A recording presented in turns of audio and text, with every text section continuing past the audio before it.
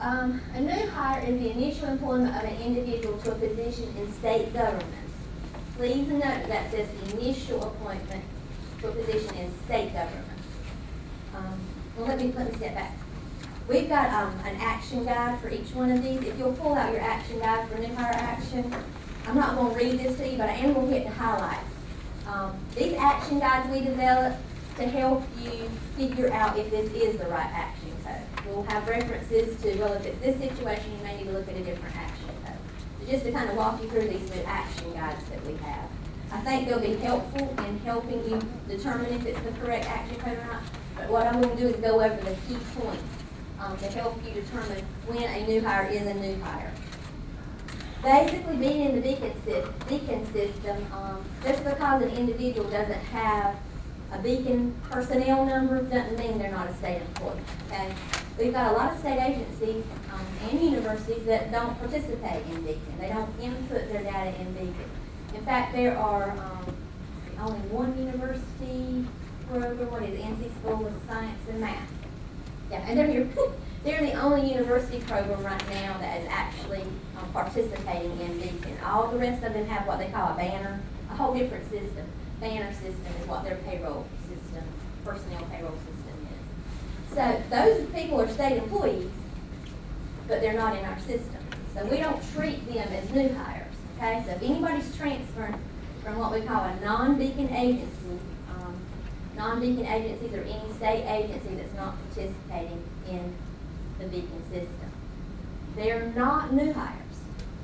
New hires are people that are not in any kind of state agency right now. It would be like with a private industry, somebody transferring from Progress Energy or, mom and pop soda shop, whatever. It's not a state agency, it's a new hire.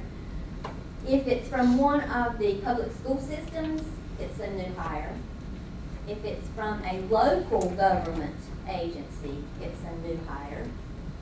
If it's from the community colleges, any of the community colleges, and when I say community colleges, I'm not talking about the central community college office. Those are state employees as far as in the Beacon system being state employees. But when I say community colleges, I mean each individual college itself, like Wade Tech Community College, Johnston Community College. Those colleges are separate by statute and in our system. So those would be new hires in the system. Any questions so far? Now, if you don't know if an employer is a state agency or not, we have on our OSP website under the longevity policy section a link. I don't know if you've ever looked at on our online policy, but there's a link on the longevity policy of a resource list over on the right side. On that is a list of credible service agencies. Okay? That listing will show you, and we've got it identified as different columns. We've got the agency name or the employer name. We've got a category on whether it's a state agency, a state university, a community college, a public school system, or anything that we give credible service for longevity is on that list. So anytime you have an employer and you're not sure if it's a state agency or not, you can go to that list and it should help you determine if it is a state agency or a state university that we would not treat as a new hire. Has anybody used that tool or seen it? Did you know it was out there? We've gotten a lot of good positive feedback about that. That's been helpful.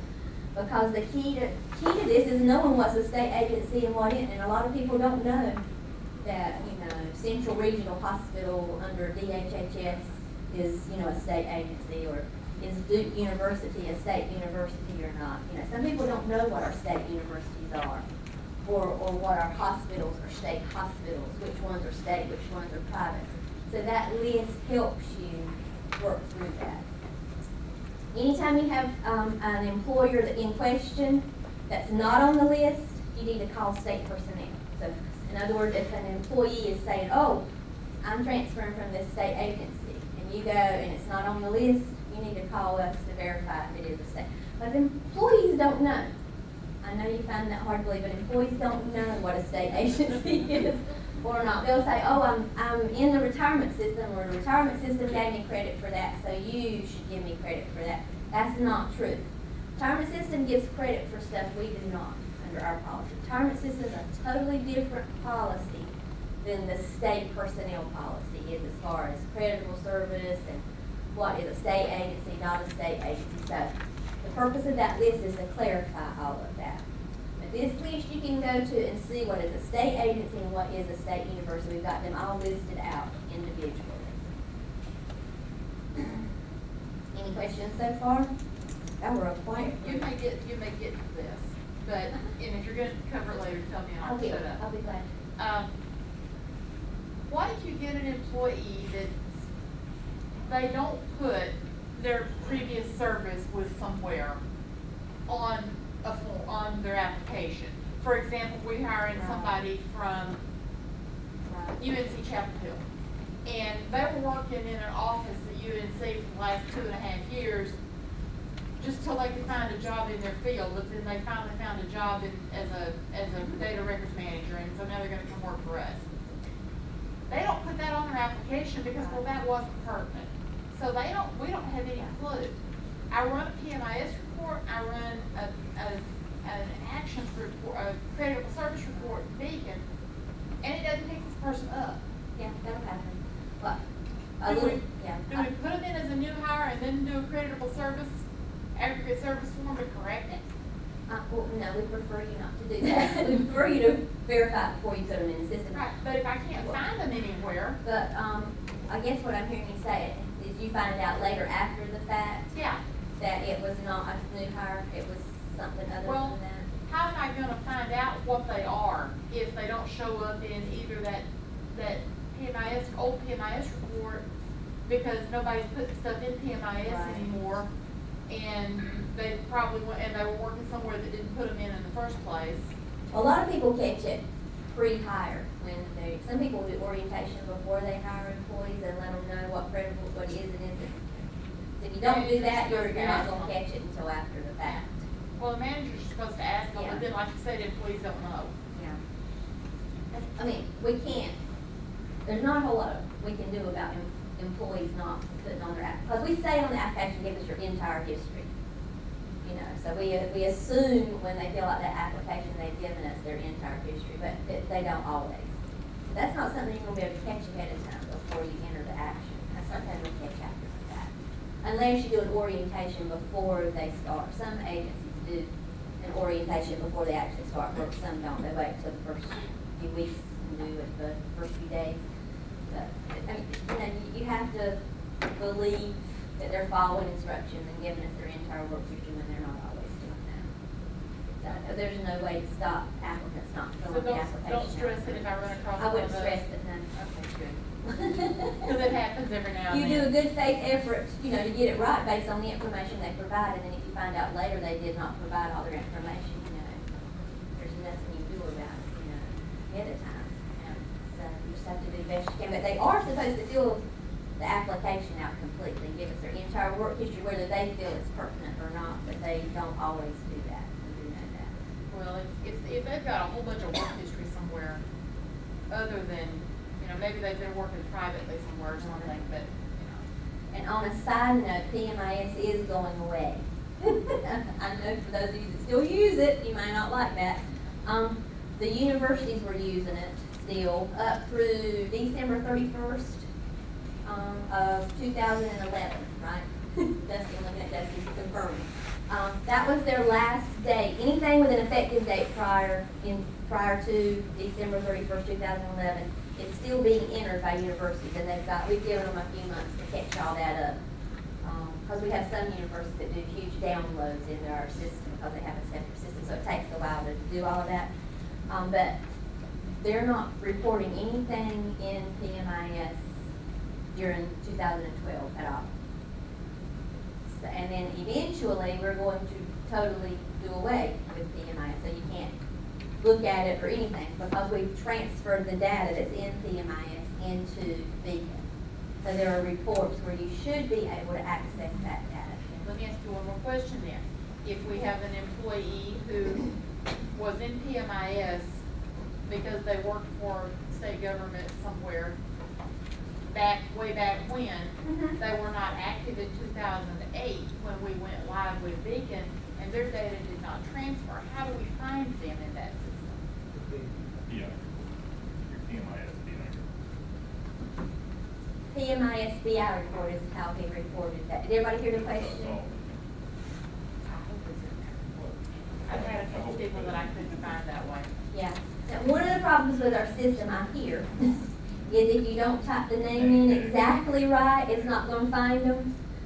We've asked, have we asked? We asked verbally. I don't know if we put it in writing. We haven't put it in writing yet. We've asked for them to fix that problem.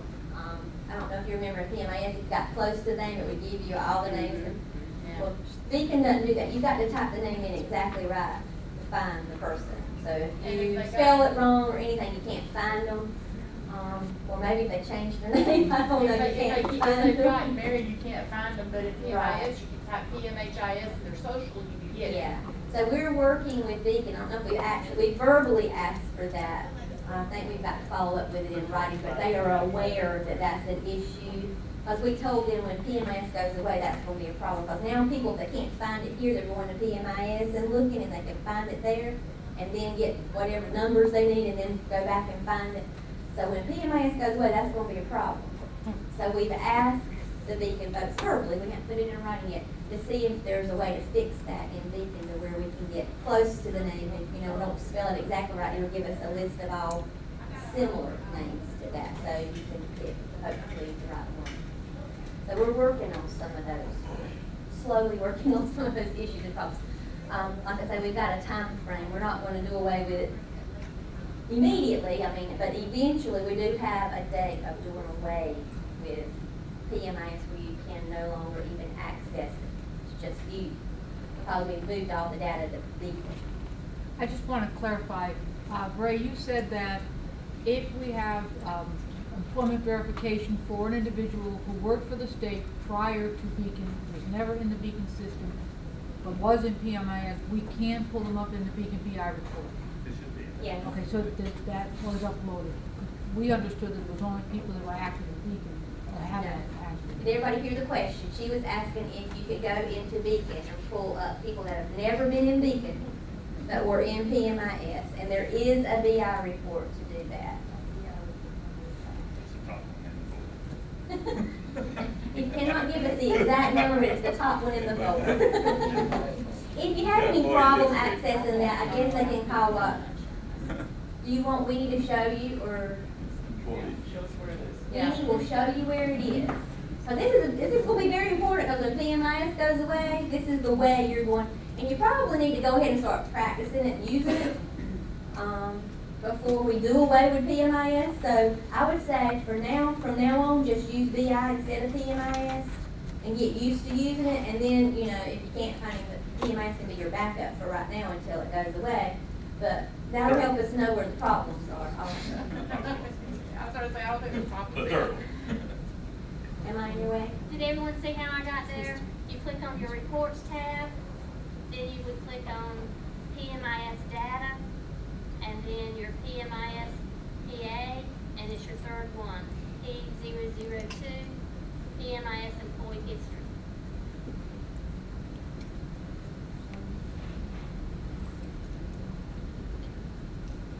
Okay. Any further questions about that before we move on? Any questions about new hires? We have 3 different new hire reasons. We got the regular new hire, we got National Guard, and we've got senior pickup firefighters that you'll be using new hire. National Guard one way? No. No, okay.